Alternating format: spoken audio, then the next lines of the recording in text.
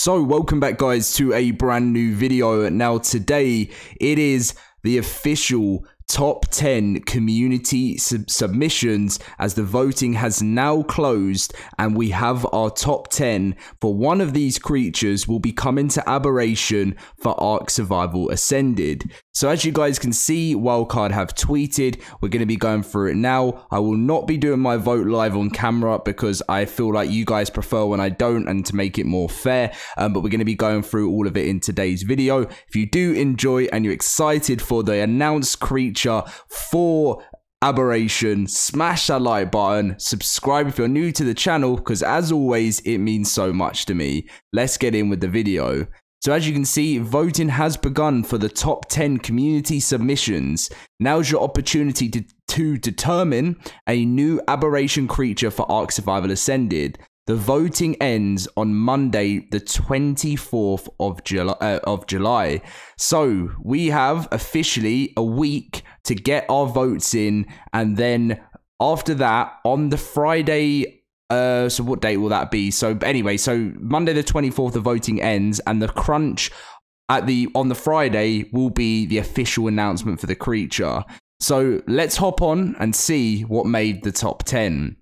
So I feel like the best way to do this is just because they have all the descriptions below here. So, they haven't actually, you can't actually click the links from here. That's really frustrating. I suppose we could just copy it and paste it. But yeah, anyway, so you have the Ornamegalonyx, the Motorbite, the Terratapeton or Peyton or Peton, the YQ, the Shunosaurus. This is like that sort of like trilobite type design, which is really cool. The fluffy spider, the Chasmosaurus, the I'm guessing that's the octopus, and the Coolosuchus. So basically, as always, how you get involved with this, whatever creature you want the most to come to the game. This is not official. This is not what I'm going to be doing. This is completely random, but you put it at number 1, and then whatever you want at number 2, you put there, and then obviously the one you want the least, I don't know, maybe that, you'll put at the bottom. And then basically how it works is you drag your most preferred candidates to the top, and then they wildcard after a while will do like, and it's like the way this website works is like an overall summary.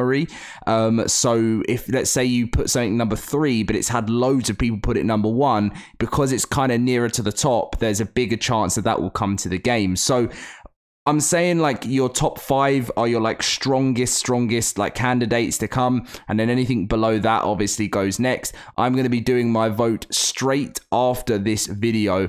So what I'm going to quickly do is I am going to copy this link here, and then we'll paste it over here and head on to the page. And then if we want to go to the finalist discussion, as you can see, the voting did come in. I don't think they've done it from like top to bottom, so this is why I say the first voting never matters. You know, if you make it first in the top 10, I think the spider one, it really doesn't matter. There's just like no point after that. All that matters is that you get into the top 10. So as a quick run through, this is the giant flightless owl. So that is the one that was, yeah, this one here. There's the giant flightless owl.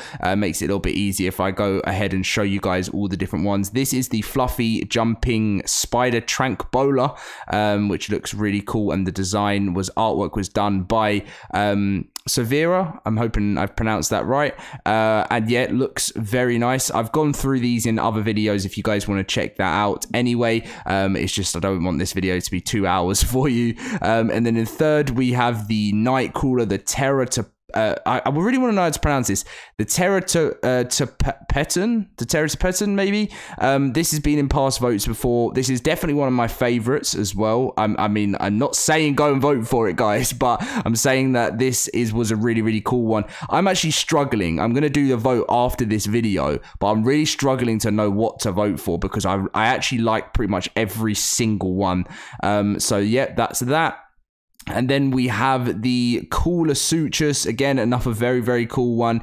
It is ARK's new combat and utility amphibian. Some great artwork on here too, so I recommend you guys go and check it out if this is something you want to come to the game. And then we have the YQ. I'm hoping I'm pronouncing that right. I remember in the past someone told me and I kept getting it right, and now I can't. But this is the Skilled Assassin, and I thought it was really cool the way that they showed how it's basically like an assassin with blades, so it like flies away and takes like a big cut out of like a spino or something, and it does no bleed damage, but it like leaves a mark on it, which is pretty cool.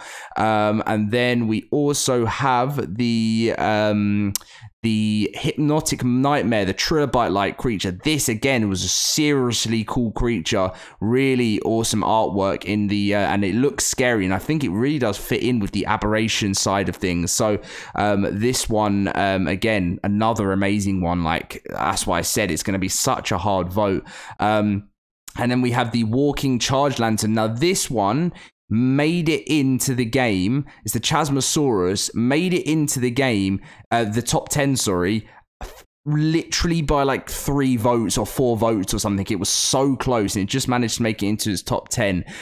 So yeah, this is the what it's going to look like. Pretty much part of the Trike family in a way, isn't it? So yeah, that makes it into the top 10 voting. And then we have the Reaper supporting giant land octopus. It is not a shoulder pet. Those are in the replies. So this person does not want this to be a shoulder pet. If someone has done another design with a shoulder pet, I'd rather it not be a shoulder pet. I quite like the idea of something being like a big scary octopus that supports Reapers. Sounds very scary and very overpowered, but sounds so cool. And then the last 2 is we have the Shunosaurus, the armored sauropod with a tail club. This one, again, that would be so nice, armored with a giant like Anki tail that can smack you, which I can't imagine will feel very nice in game. So yeah, some really cool abilities there, and everyone's saying we need more combat sauropods in the comments. And then finally, the Motorbite, made by one of my other friends in the ARK community, Neddy the Noodle. This is such a cool design. I like how it was like made into like a motorbike thing, and the name Motorbite, perfect. Really, really nice made dossier as well there. And the artwork was done by Loki.